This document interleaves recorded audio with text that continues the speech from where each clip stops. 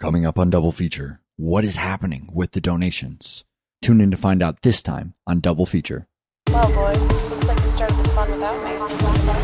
You're all sick. Every last one of you. We're going to need a bigger gun. What's the matter? You scared of things that go boom, boom, boom?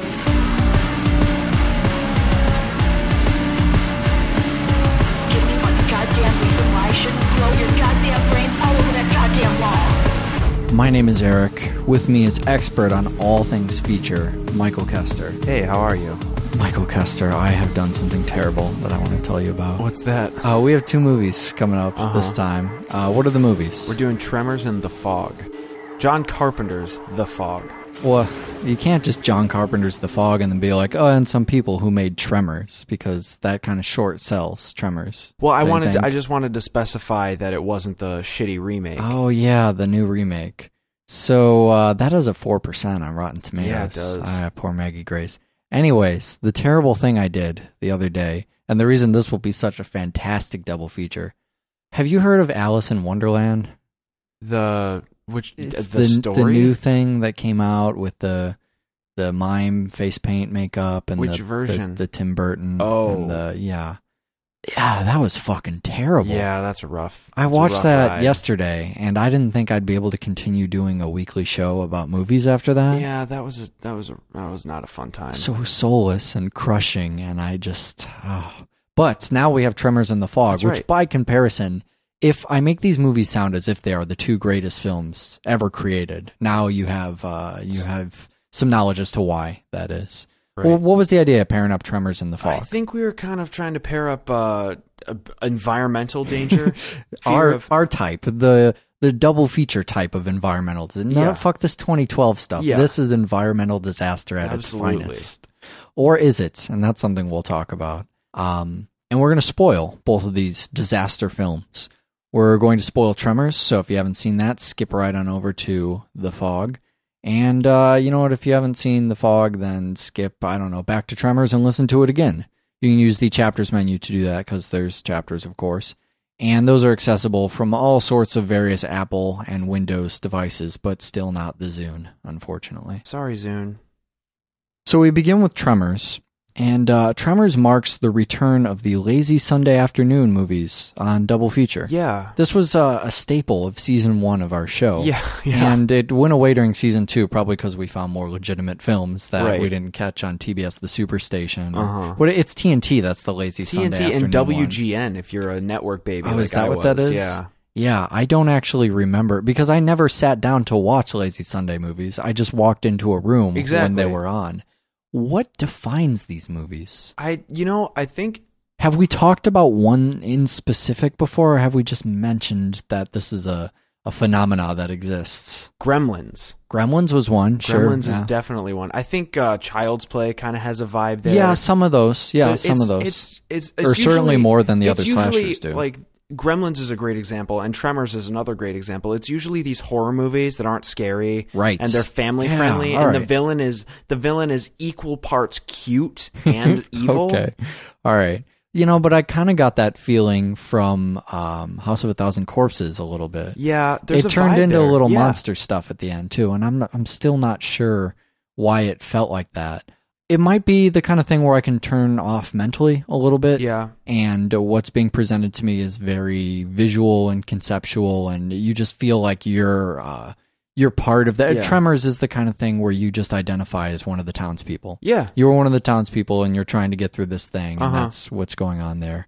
But you know what? I don't think House of a Thousand Corpses did that. I'm going to treat House of a Thousand Corpses as the anomaly as to why I don't understand the lazy Sunday afternoon film. But all right, so I think you hit on a couple things. I think it's safe. Yeah. I think there's, a lot of times it's monsters. Yeah, it's visual. But it's got to be something that's going to keep you watching the screen. Right. Because if it's a bunch of people talking, you're going to walk out, you're going to get yourself another bag of chips, forget what you were watching, and end up standing out on your front stoop. Right. Well, and part of it is the kind of quality that you can drop in and drop out. Of the films we so consistently call great films on the show are not films that you can just walk into, watch a scene, oh, that was nice, and walk out. Yeah. But a movie like Tremors, it's about surviving. It's you kind of come in about staying away from the graboids. Right. Not called Tremors. No, not the way. Tremors. Now, a mistake that I'm sure I will make all the time, Well, because that's fine, just as long the kind as of before thing that... I jump the gun on you and say that we here on Double Feature acknowledge that the creatures are called graboids and that they in fact create tremors in the ground. Absolutely. The tremor is the effect, not the creature itself. But you know what I mean. You're surviving with these characters. So you come in and they're shooting up some graboids, not some tremors. And then you head off to your kitchen, you make a sandwich, and then you come back and they're shooting some more, and that's fine. It's your survival instinct, not the math part of your brain that's working during a film like Tremors. So I was trying to put my finger on what this film was as I started watching it for the first time. And at first, the Grapes of Wrath thing is kind of prevalent. You feel maybe because they're driving the truck around, it's got all the stuff in it. They're hard up for money, and they're doing odd jobs. They're kind of just making ends meet the entire time. So at first, I was thinking, all right, so we have Grapes of Wrath meets Critters. That's what's going on here. But then I started thinking it's really Dukes of Hazzard with sandworms. Yeah, that seemed more that, and maybe that's part of the lazy Sunday quality of it. But you have these characters who, how do you describe a group of characters like that? It's a bunch of stereotypes. Yeah. It's a bunch of film it's essentially all the B characters that never get any screen time. Yeah. They're all B characters. This is their village. They all actually live in Perfection Valley, and then they drive out to these other films you've seen them in. It's the sexual harassment panda episode of South Park, the land of misfit mascots. Right. Exactly. Yeah. It's all the B movie stars, or something from Super Beasto that we kind of saw, that bar where they all the monsters kind of come together, and you have a lot of the B movie stars. Right. But Tremors was a lot more southern than I thought it would be. It has this sort of southern rock quality to it. If you just wanted to talk about the two characters who are in the Grapes of Wrath truck, I mean, what kind of, because I have a hard time figuring out them, what that is besides Dukes of Hazzard. Right. That's just always my go-to for that. You have Kevin Bacon, who plays the hot shot shooting from the hip, right? Never has a plan guy. Yeah. And then you have the older, wiser, always has a plan guy. Sure. That's it. It's kind of the, why are you always such a hot shot? I know what I'm doing. And obviously that the hot shot will come through in the end with the plan that is my favorite part of the film, easily. Those are our two characters who in any other film would be henchmen. Yeah. They would be bumbling henchmen is what they would be. But there is a sort of camaraderie between them, almost something like out of Serenity. Yeah. Yeah. It's almost like they're traveling across the fucking galaxy together. But they're begrudged to be together the whole time. Like it's an assignment. They're stuck in a boat. Right. Which isn't the case at all. It's not like they have a real assignment that puts them together. It's just that there's only 7 people in the town. Pretty much. So the fact that they have to stay with one another is it's essential, and they still treat it's their own choice, but they treat it like they've been assigned that task. Mm-hmm. So aside from the country western southern harmonica, which I feel like as much as the setting is, it's desert and it's small town, it's also this southwestern rock stuff. It's the guitar and the harmonica that make up as much of the setting as the local bar or the pig markets or whatever else is going on in this town. The Asian-run convenience store. Yeah, right. So set up Perfection Valley for me. Where is this place? What is Perfection Valley is in the American Southwest. It's surrounded by mountains. Right. It sounds like Stepford Wives, Perfection Valley, but that's not it at all. No. It's too dirty. It's too dusty. It's surrounded by mountains. There's maybe 7 buildings in the entire town, and it's compiled of everybody. It's compiled of the typical Mexican guy, the typical Asian guy, the typical teenager who thinks he's funny, the typical hot geologist. Yes. And wait, what? Oh, sorry. So there's a hot geologist. All right, we'll come back to the hot geologist. But sorry, what are you characters? And then finally, the typical, gunslinging duo who are the Y2K ready people who are ready for Y2K far before Y2K was ever a problem, and far after Y2K was never a problem. The survivalists. And that is literally not only your cast of characters, but I believe every single person who lives in the town. There's a little girl in a pogo stick. Yeah, the little girl in the pogo stick is the only other person who exists in this town who, but she still gets screen time. Yep. She gets her little moments here and there. I don't believe that there is a single character we haven't seen. I don't believe, if you told me there were more, I would not believe that they exist. I think everyone in the town is in this tiny group, and that's it. That's all of them. It's something that reminds me immediately of Maximum Overdrive. We'll talk about that on the Music Box Massacre show. But that's it's a movie where the trucks, the cars, the automobiles are the antagonists against this small collective group of people. The slasher movie type group of people. Your group that the final girl eventually ends up coming from. But that's as close as this gets, really, from slasher territory. Right. Also kind of reminds me of, I know we'll be talking about John Carpenter with The Fog, but The Thing, where we had that, we talked about that on the show, where we had that small group of people. Also Feast, another one we had on the show, where it's just, here's your small group of people, you want to survive against this ridiculous threat. And it's just normal, everyday people. They appear to have special skill sets, but no more than a crashed on the island type, Gilligan's Island kind of scenario, where you do this and you do this and you do this. We all have these tasks, but at the end of the day, that's all it is. It's just roles. It's the kind of thing where if we were taking a bus downtown and the bus got stranded in some kind of apocalyptic scenario, somehow everyone on the bus would have some profession that is incredibly relevant to this the apocalyptic scenario we now found ourselves in. But then there's also this side of it that kind of feels like Big Trouble in Little China, just because of how ridiculous it is and how underprepared the time. It's almost like if you stop to think about Tremors for too long, you would realize that there must be some simple fix to the situation. But there isn't, because we don't have time for that. We just gotta keep going with the resources at hand. It's not what's the perfect tool for this job. It's, here's a bunch of tools we have. Let's throw them at the sandworms until something sticks. So among this cast of characters is the new geologist in town. Right. Can we talk about Just So Happens? Well, the geologist is the perfect example of Just So Happens. Yeah. Tremor is the definition of a perfect storm as far as the storyline goes. Everything that happens in Tremors is it's just a series of perfect coincidences, and which we have titled Just So Happens, because just so happens there's a truck trailer over there next to my tractor. Just so happens a geologist came into town that can read a seismograph. A seismograph, right? So we have some pig farmers, we have people who operate the drugstore and sell you the $2 fizzy soda. And then we have the geologist, who doesn't seem to belong with, apparently she's going to a school that doesn't actually exist within the fiction of the film. Right. And she's there. She just so happens to be there. And she investigates seismographs. Right. It's a skill set that is so extremely particular to one thing. You almost know right then and there what Tremors is going to be about, because you're handed hey, look at this quirky job position that I have. This very, very specific tiny margin, the skill. What could that possibly be used for, Michael? Apparently it's used to monitor not only the whereabouts of the graboids, but how many there are based on a complex analysis of when the readings went off, which is as simple as this one went off at 2 minutes and it was over here. And this one went off at 2 minutes and 2 seconds later and it was way, way far. There must be more than one. And turns out there's 4. Yes. I'm not overwhelmed by the fact there's 4 of them. I still don't feel like this is much of a threat. The thing about there only being 4 graboids is kind of it's kind of sad in the fact that you don't even find out there are 4 until after they've killed the first one. Yes. So they kill the first one by mistake. This is a horrible setup for your monster.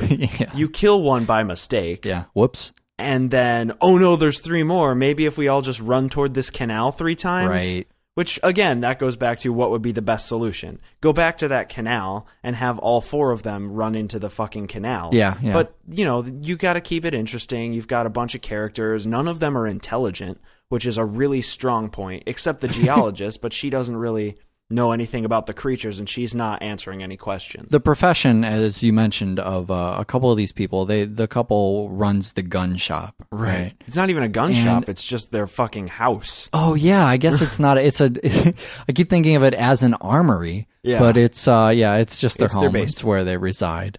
It's because in a town this small, you just associate everyone is, living at their little convenience store, their little beat up shack.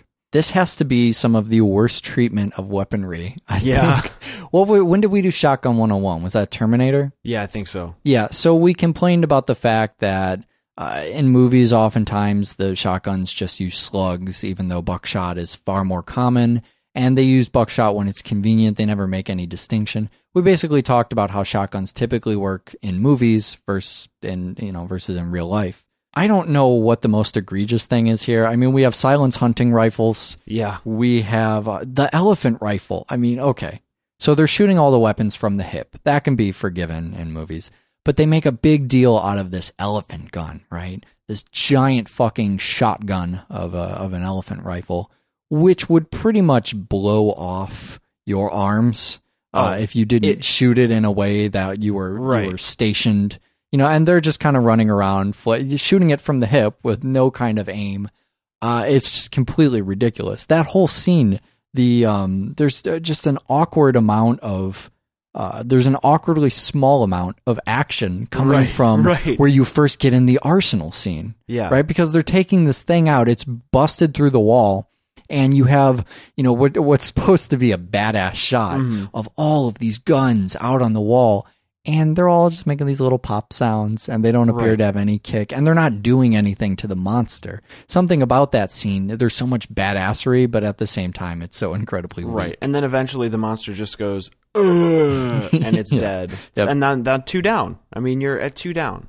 And that scene ends in a extremely awkward celebration scene where the celebration is almost weaker than the gun. So what ends up happening that's really strange is it comes back to the people on the roof. Yeah. And it shows each individual person's reaction. Right. But it's as if they're acting like the one in particular is the dude with the fucking baseball cap. Yeah. He's like, "Oh, right." Yeah, and he's swinging his baseball cap at the fucking camera. You don't believe that they're all celebrating at the same time. Right, exactly. They drug each of the actors out in the middle of their lunch break and said, "You're going to film your celebration now, so just do something celebratory." Right. The film makes up for scenes like this when it does something incredibly inventive, like when they have the car buried under the ground. Yes. When you start unearthing that and it's the car's headlights, it's buried. I guess it's buried facing up. Yeah. I don't even know how to talk about the orientation of that. The graboid pulls the car from the rear into the ground. Yeah. So the car's vertical underground with the headlights at ground level. Yeah, and eventually the characters get on track too once they build the pipe bombs. Right. Then they kind of figure out what's going on there. Well, so right around the pipe bombs is where I really want to talk about what I love about Tremors. And it's that most of the time you're running from the ground. Yeah. You very rarely ever see a graboid. You only see it fully once in the glorious ending scene, which we'll get to very soon. Right. But I like the fact that the fear...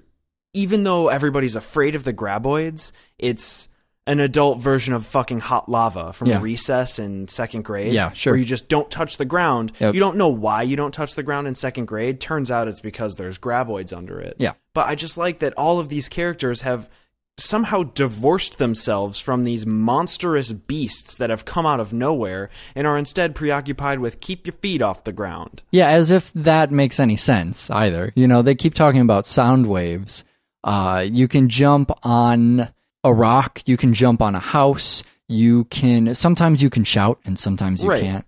But they talk about it as if shouting from the rooftop of a house would cause more vibrations than if you're jumping on top of a tiny rock. Exactly. And there's this whole thing, I mean, it dispels the theory from when we were children where if you're wearing shoes, that doesn't count as being on the lava because your shoes are touching the lava. You played with a bunch of fucking cheaters. That's what happened there. Well, and that's what I like about this film is that it's very clear that if the graboid can eat you from where you are, then you're in the wrong spot. The answer here was to just have everyone run in opposite directions. Pretty much, right? Yeah. I mean, that's not a very humane answer, but by the end of the film, so many of the people have been eaten that it would have made more sense numbers-wise to just say, if we all run in opposite directions, they won't catch all of us, and to just completely take off. But instead what they do is they all retreat to these rocks, which the graboids can't get them on because they're deep and the graboids can't burrow through rock. The whole goal is to get to the mountains. Yeah.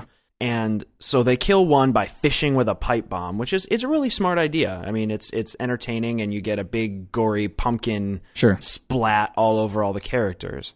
But then the final graboid is left, and it's the injured one that tried to eat their truck. Yeah. It's kind of this weird arch enemy thing. It's a Jaws thing. The Jaws stuff where the shark has a personal vendetta. Yeah. So there's this scene where essentially the three leads, geologist girl, Kevin Bacon, and old man friend. Yes. Because, in this film, characters don't need names. Old man friend, that's fine. So they're all standing there, one pipe bomb left, and Kevin Bacon could use that pipe bomb to make the monster run away, and they can safely get back to the rock where they will probably eventually starve to death. Yeah. Or the alternative is what he comes up with. He starts fucking running, and the monster is hot on their trail, goddamn graboid smoke coming out of the sand. Yeah, this time they smoke. And not always, but this time. And so he throws the pipe bomb just past the graboid. He misses the graboid. And everybody's like, "You idiot! That was our last pipe bomb." And the bomb goes off, and the graboid freaks out, scared of the loud noise, and speeds up, and you see it come crashing out of the side of this canyon. Only then do they realize the genius of his plan. And it's just this massive fucking bus of a worm that splats in a gross, gory, slimy finish on the rocks below. And then they're saved by the plan that the guy who never comes up with a plan has put together. The thing I love about those characters, here's Kevin Bacon's character, who is a complete fucking moron. Right. And in this scene, we see that all of the other morons are stupider than he is. You're just operating at such a low level. It's like watching children, you know? Right. It's like watching the plans that children, that first-year fucking students, that people who have no idea what they're talking about come up with. And you're just sitting back from afar going, man, if these people weren't so dumb, they could do something a lot easier. So this is kind of weird for us to talk about on the show, because Tremors, there's a lot of films in this series. Yeah. But you have desperately resisted doing a Tremors Killapalooza. Yeah. And when you say you don't want to do a Killapalooza, then I believe you. Right. We did Children of the Corn together, but when you, Michael Kester, say no Killapalooza on this one, I am right there behind you. But tell me why. Why no Killapalooza with Tremors? Well, I feel like, first off, our Killapalooza limit was originally 5, and we have since rescinded it to 4. But only when completely awesome to do so. And so... Although they're working on a 5th Tremors film. We could have waited it out. But remember, the 4th Tremors film is a prequel. Oh, yeah, fuck it's that noise. It's a prequel, and it doesn't... It's goofy, and it's fun, and it's enjoyable, but it doesn't really pack the same punch that I feel like. I feel like the first trilogy is all right, and I really enjoy that it's all made by the same 3 guys. It's written by the same 3 guys. Yeah. They alternate directing. I'm really in love with that concept that it's a franchise child of these 3 men. But I feel like it kind of gets a little bit campy. I feel like the most important thing to talk about is the first film, because they eventually start using CG, and there's ass blasters and evolutions, and it kind of gets convoluted. And what I really like is the simplicity of the first film, and I like that it's all practical effects, and that a lot of the practical effects are shake the dirt up. Yeah, you just slid right by that one there, but when you were describing these movies to me, and you're just like, this happens, and ass blasters, and I will, wait, hold on, go back here, what? And I thought you were just bullshitting me, but apparently there's really something called ass blasters, so that's fantastic. Third film, ass blasters. So what you're saying is that we would gain basically nothing by watching the entire franchise. They're not bad. They're enjoyable. I would suggest that Podmanity would watch them in their free time because they're enjoyable, but I don't think that they would bring anything to the show, and we would just be wasting a Killapalooza that we could be spending on, say, fucking Wishmaster. You know what else makes this kind of in line with some of the slasher stuff we've done? Is that there is a TV series based on Tremors. So as we were watching this, we're all kind of going, wasn't there some TV Tremors thing going on at some point? And unlike the Friday the 13th series, which had nothing to do with Jason, really, this was closer to the Robert Englund TV series, Freddy's Nightmares. Right. In that it actually it kept the same world and the same mythology. Apparently it was about the cast of characters learning to live, to coexist with the graboids, and it had Christopher Lloyd in it from Back to the Future. Wow. Well, because it was on the Sci-Fi Channel. Okay. I believe that's when he was just on retainer at the Sci-Fi Channel, and they would just put him into any fucking show that came on the air. But it got kind of the Firefly treatment where they aired it all fucking out of order, and it didn't make any sense. And I don't know if it really caught on. I think it ran for a full season out of order and made everyone angry. I'd watch that show. The great thing about not doing Tremors as a Killapalooza is we can talk about a different franchise now, because that's about as much Tremors as I needed, is one solid film of Tremors. For sure. But now we have The Fog. Where is this in relation to the other John Carpenter stuff? Well, it's pretty early on. It's still in the 70s. It came out in 1979, which is after Dark Star, after Halloween, after Assault on Precinct 13, but that's it. I mean, that's it's his after the film. Elvis TV movie as Kurt well, Russell, right? Yeah. And then everything after that, The Thing, Escape, basically everything we've done on the show. Escape from New York came right after this, right? Yeah, and then The Thing and stuff, sure. All of that has come after. So this is right about the Halloween days, right? Yeah. When he was directing the first Halloween, but not directing the second one. Right. Writing and producing and stuff on that. Sandwich kind of right in between there. And the definite way to tell that is probably from your cast of characters that shows up. It's pretty obvious. You have Jamie Lee Curtis as Elizabeth. I cannot get enough young, awesome Jamie Lee Curtis. Yeah. I guess Jamie Lee Curtis in general, because we saw her in H2O and she's fucking fantastic in that. But when Jamie Lee Curtis was pretending to be a scream queen for a very brief period, I mean, she had an alright career doing that stuff. Yeah, she did. She could have gone on to do a bunch of these films, but when we think back to our scream queens, they don't always have 4 films under their belt. Right. Sometimes they do 2 or 3 films, and they serve their purpose in their particular franchise, and that's all you need. Think back to Nancy. I mean, that you just need to remember Nancy specifically from those movies, and that, man, she fucking earned her rank right there. And that's how I feel about Jamie Lee Curtis. Yeah. I mean, that Halloween stuff just fucking earned that. And then, of course, also in Terror Train. So you got a little bonus of some more Jamie Lee Curtis Prom Night, stuff. too. Oh, man, Prom Night. Yeah, so whatever. I'm going to call Jamie Lee Curtis a scream queen. Is that all right? Yes, absolutely. Have I offended she the is slasher queen gods? Of scream queens. But there's some more cast in this. Yeah. Some cast that you love. There is. So Adrienne Barbeau is in this. Yeah, from Escape from New York. So from the other stuff. Something I don't know but around this time, Adrienne Barbeau was married to somebody who was involved with the making of this film. So Adrienne Barbeau and John Carpenter got hooked up. Really? Yeah. Because I know he was involved with Deborah Hill, who wrote some of the stuff, who wrote a lot of stuff with him. But she was married to John Carpenter, and I still think, even now, that she is one of the hottest creatures to ever walk the planet. Every time you say that on the show, we get hate mail. That's fine. Are you aware of that? Everybody's fucking wrong, fuck you. So Adrienne Barbeau is in this. We have Hal Holbrook, who plays the father, the priest. Yeah. And Tom Atkins is in it, who we saw in Halloween 3. The weird one. Right. Halloween 3, the weird one, not Tom Atkins, the weird one. Well. Debatable. Right. You're forgetting a huge one. The Fog. Oh, right. Which is not actually an actor in this film. film. Well, maybe. I mean... Yeah, we'll talk about The Fog. We'll get to The Fog. I'm saving all of my environmental fog conversation, because that's something I still don't know how I feel about it, and maybe if I just talk about actors some more in my head, I can collect my thoughts. Fantastic. One of my favorite things about the movie, unfortunately, is right in the beginning. It happens right in the first instance of the movie. And it's kind of this joke. I mean, if you'll remember way back when, to the early days of the show, the only reason I've even seen horror films is because we started this goddamn podcast. Right. Having not started this, I would not have seen any of this stuff. I would be completely unaware of slasher stuff. I wouldn't have seen John Carpenter stuff. Although, I think he operates outside horror too. Yeah. I think if you look at Big Trouble in Little China and The Thing, both of those are kind of, they have horror elements to them, certainly, but they're not as horror as, say, something like Halloween. Well, Escape from New York, I think, is one There's of the another most one. outside There's another horror one. films. So he does, I wouldn't even necessarily call them sci-fi so much as maybe fantasy. Yeah. Something like Escape from, not Escape from New York, that kind of has the sci-fi stuff, but Big Trouble in Little China. Right. Almost seems like, there's a sand beetle. We're talking about a fantasy There's a floating eyeball. It's just, you can't say fantasy and also there's Kurt Russell. Well, as soon as Kurt Russell steps in, the movie just has too much balls to be a fantasy film. Okay, so we start on this. My point, what I was getting back to, is that I've had this crash course in John Carpenter, and I've learned a few key things about Mr. Carpenter's films. So let me hear them. And the opening of the movie almost seems to be a joke about John Carpenter. Yeah. So one of the things that we always touch on, so I won't dwell on it, but John Carpenter movies are very paced, and almost without exception, you have to let the movie sit in your mind, just let it kind of simmer there for like a good week after you see it to know if you enjoyed the film, which isn't the case probably, right? If you enjoyed the film as you're watching it. But something like Escape from New York, it's better every time you watch it.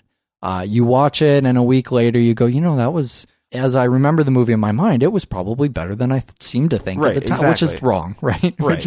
I mean, if you're watching a movie and you go, yeah, okay, a week later to tell yourself it was better than you remember as you were watching it is probably incorrect. But then you watch it again and again and again, and it just gets fucking better every time. It's part of this. It's almost a paranormal, a supernatural ability that these films have. And The Fog is no exception. Absolutely not. But in being paced, the movies tend to be slow. Very slow. To the point now where we actually snicker when there's action that happens too early in the film. Yeah. It's like, hey, film, settle down. Right. Well, You're not supposed to get to that yet. We were having a blast in the initial Ghost Mischief. Yes. When the horns were blaring and the gas came off the meter and it was running up a large bill. Yes. And I mean, we're thinking, oh my God, John Carpenter, slow down. What is this, a Michael Bay movie? Yeah, right. The joke I'm getting back to, though, is that it starts on a pocket watch. Yeah.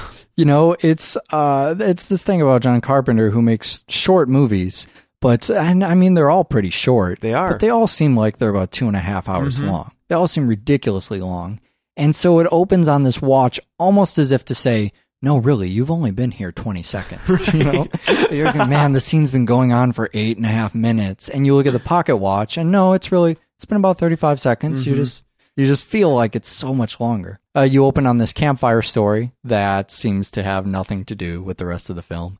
I would say it kind of opens up the tone of, spooky ghost story camp. But that just sounds like something John Carpenter wants me to say. Right. That's not something I actually Exactly. think. It's as if he's saying, oh, really, you guys, this is like a good ghost story. The way M. Night Shyamalan talks about his movies being bedtime story. What was that Lady in the Water? Right. That in all the press he kept saying, it's like a bedtime story. Yeah. So you're supposed to view it in this light other than what the film actually does. Well, what I really enjoy about the scene where it's the campfire and the ghost story, that whole thing, is John Carpenter isn't entirely notorious for doing supernatural flicks. No, especially this early in his career. What we've seen Halloween, completely not supernatural. Yeah, natural. Dark Star's sci-fi. Yeah. And then Assault on Precinct 13 is about a shooting in a town. I mean, this is not... Even Escape from New York, to look at this stuff later. The Thing, none of these things... The Thing is a monster film. It's not really a supernatural film. We're talking ghosts. We're talking afterlife bullshit. Right. It's not till we get to Mars later in his career. Exactly. It's this weird thing where he goes, okay, this is a ghost story. He acknowledges, it feels like an acknowledgement that, these are ghosts. This is kind of outside of the realm of familiarity. Yeah. This is something or of reality. More specifically. Exactly. I'm familiar with reality. So in being a movie about fog, of course, it has to rely on atmosphere. A part of what's always an easy cheat for atmosphere for me is radio personality. Yeah. DJ radio personality, who, by the way, in an incredible business decision, also runs the lighthouse. Perfect. Because what are you doing when you run a lighthouse? You're not fucking doing anything. You're just hanging out in the lighthouse. You might as well, get some mics together and do a goddamn podcast. I mean, come on.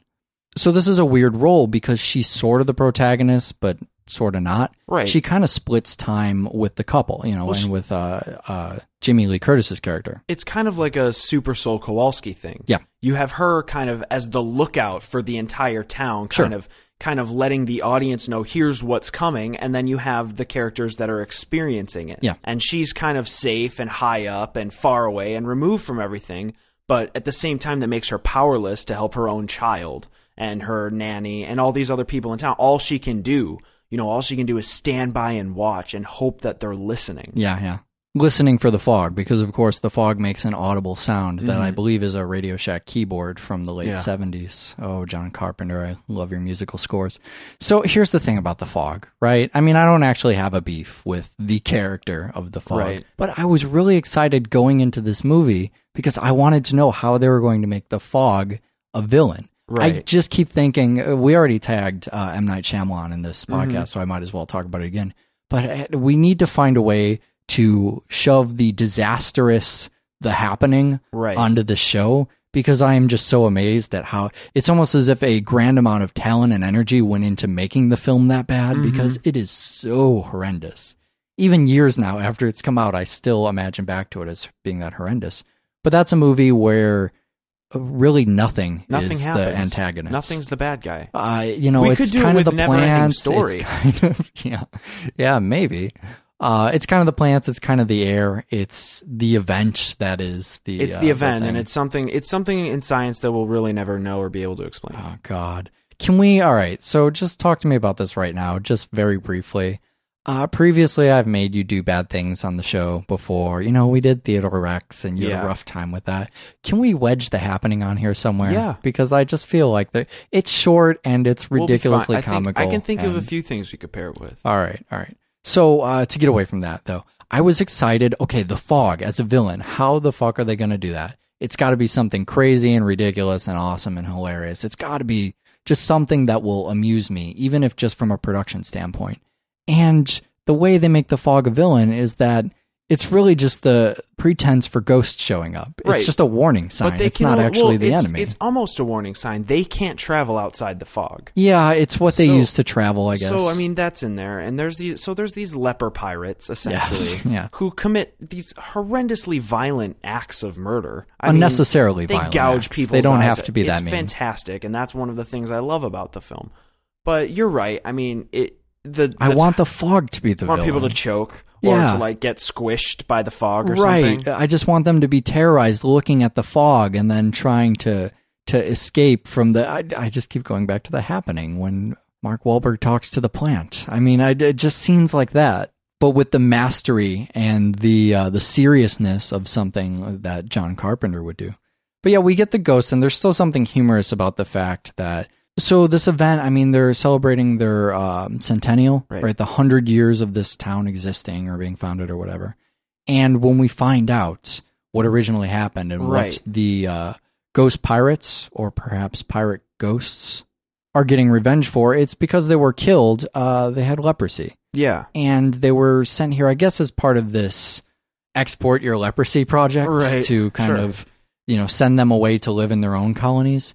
I don't want to say the town was justified in killing them, but they kind of make it out like it's greed. Mm-hmm. It's also they didn't want leprosy. Right. I mean, isn't that that's an okay reason to... I think it's an okay reason to turn them away. Yeah. It's not an okay reason to kill them off. To trick them into busting their ship up. So there's these 6 conspirators that essentially come up with the idea, let's kill these lepers and we'll take their gold. And oh man, that scene too when we get the piece of driftwood, it's like a pirate coin, and then it turns into driftwood.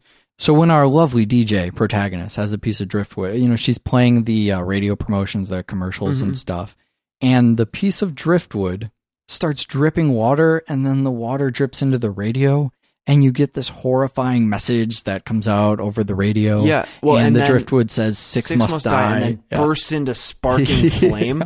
Yeah, for no reason at all. But it is kind of terrifying when you get that message, that recording. There's something really fucked up about that.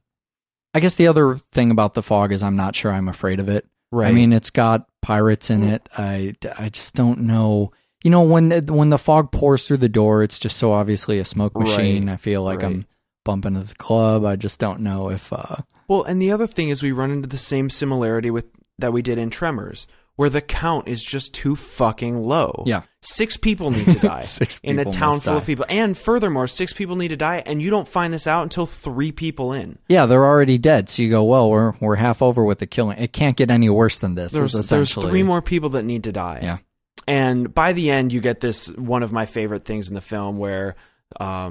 the priest, who's a direct descendant of the 6th conspirator, hands over the golden cross, and then the fog disappears and goes back as quickly as it came. Yeah. But then the fucking ghosts come back and kill him. The fog reappears in for the no last reason. scene. It just fucking kills him. Yeah, I'm guessing that might be part of the reshoots. The fog had, I think it was a third of the total film was shot after the movie was wrapped because John Carpenter decided he wasn't happy with it. So he went back and shot an additional third that he kind of fucked with the movie and re-edited together. Maybe with the fog, I just need to be reminded of the danger because I forget that I'm supposed to be terrified of the fog. Right. It leaks through the door, and I just start thinking, there's a point where it's coming out of a machine or they're around machinery, and I forget that I'm looking at the fog. I just think there's some steam coming out of the machine. Right. What could you do to make the fog scarier? Well, I guess you could give it sounds. You could have it kill pets. Yeah, that's true. I think fog killing pets is the way to go. Okay. There's one scene where it's going through the town at a rapid John Carpenter pace. Yeah. And there's a dog barking. And I always just kind of wish, if it were made in 2010, you would hear the dog barking, and then not in 2005 though. You'd hear the dog whimper, yes, and then no more dog barking, and you realize, oh, here comes this violent apparition. Yeah, if the fog would start choking people to death, if it didn't have a set body count of 6, perhaps. Yeah. I think if the fog dissolved people like acid, as if you couldn't touch the fog, if it touched you, it would just melt away your body. That would be pretty terrifying. That's a really great idea, and then actually. I'm impressed. All right, we should write some of these down and get to work on this. I do think the end shot with the pirates is kind of scary. I think you have that. It's just a great method to silhouette your monster like that. So it's too dark to see that these guys are just extras poorly dressed as pirates. With red lights in their face. Yeah. Red lights taped over their eyelids. Who actually can't see anything because they have red lights taped over their eyelids. They're stumbling around. It's not the leprosy. It's the props that are making the pirates limp like that. If we got more of the scary silhouettes of the... Yeah. I mean, some of the fog stuff is really freaky. When you have the light behind the fog silhouetting stuff, I mean, that all makes for really great, very atmospheric effects. I guess I just need more imminent danger. Yeah. More danger coming from the fog. More than, well, the weather's going to be kind of nasty out, and you might get slashed by a ghost pirate if you're one of the 6 conspirators. Now sports. Not sports, but the end of Double Feature. Okay, or this episode. Not the end of that. Man, that sounded so... For a second there, everyone just cried out in terror. No, we got a whole fucking year left before we can start scaring people with the end of the show when we mean the year-end finale before next year. So now that everyone is terrified, see how I did that right off of the fog? Everyone is scared now. Ooh. Go to the website and send us an email. Send us an email about how you don't want the show to end. Can we just arbitrarily scare people that our show is going to, you know what, guys, we're just closing up shop here at Double Feature. This is potentially the last episode of Double Feature. Yeah, right. We could die before next week. There's a very real possibility of that. We have a website, doublefeatureshow.com. So you can go on the website and find our previous John Carpenter stuff. You would think you could find it by just typing John Carpenter into the search, but when I built the website, I was not as smart as I am now. Do you like how I just turned my mistake into a backhanded compliment? That was really smooth. Yeah, I was stupid and I didn't put that together. But what you can do is just look up The Thing or look up Big Trouble in Little China. Have we only done, and Halloween, I guess, but have we only done 3 John Carpenter movies? Escape from New York, right. Escape from LA. Oh, yeah, okay. So all of the other John Carpenter movies as well. Look that stuff up. And then there's also the Killapaloozas in there, and nothing that's going to relate to Tremors. If you like Tremors, then I don't know what you should look for on the website, because there's really nothing else. I'm sorry. All right, we have an email address as well. It's doublefeatureshow@gmail.com. You can send us a little feedback through that. Let us know what's on your mind. We have finalized what we're doing with donations. So here's the plan. Since nobody learned from the experiment of JCVD and Bronson, we're still getting these requests every day. Oh, I have a great idea for a double feature. You want to do it on the show? Here's what it is. What we've decided to do is try this fucking thing out one more time. We're going to take everybody who donated and essentially put them in a raffle. So Jonathan's going in, everybody whose name we've been mentioning during year 3 who donated, and everybody who donates from now until the end of the year. And everybody's going in a raffle. We're going to pick 2 winners. Each of the winners is going to submit a short list of single films they would like us to do.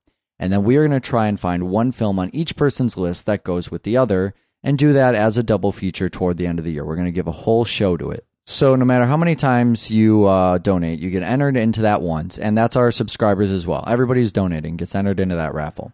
We're going to do something a little different for the people who subscribe in addition to that. Because we didn't think it'd be fair if they just got entered into the raffle every fucking month, because then they would totally win. But also they're subscribing, and that gives us lots of money and allows us to keep doing the show the way we want. So for those people, we're going to basically take everybody who subscribes. They send that automatic $5 donation every month through the website. At the end of the year, we're going to take all the vocal clips out of our intro, our little theme, and we are going to edit in clips from the people who subscribe. So you'll basically be able to submit an MP3, you can record it on your own, or we're going to set up a voicemail number at the end of the year. And you can call in. You don't have to use the same clip from the show. You can basically say anything you want that fits into the theme. And we're going to edit all those together into a theme for the last episode or one of the last episodes. Actually, depending on how many subscribers we have, we might do a couple episodes worth of themes that are completely made with vocal clips from the listeners. Both of these sound like wonderful fucking disasters, and I can't wait. So it's donate.doublefeatureshow.com. Go head over and check that out. Also, I assume, because we've been doing this every week for 3 fucking years, that we're going to do another episode next week. So what are the movies that we're doing? We're going to do Lord of War and Thank You for Smoking. Why do these movies go together? Is this double feature going to work? Yeah, I think it will. Yeah. I'm inclined to believe. Well, we have that like kind of hotshot leader protagonist thing. All right, that's going talking there. About devil's advocate stuff. Okay. You and I like guns. You and I like smokers' rights. Still don't smoke. I don't smoke. Do you smoke? No. Don't drink. You doing any drinking these days? Not drinking either. Watch more fucking film. Bye. That's a weird ending. It's fine.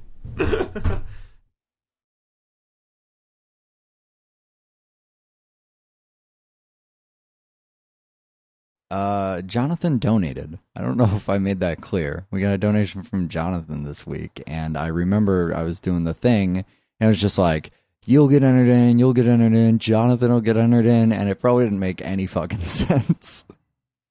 Oh, what a professional show we run here.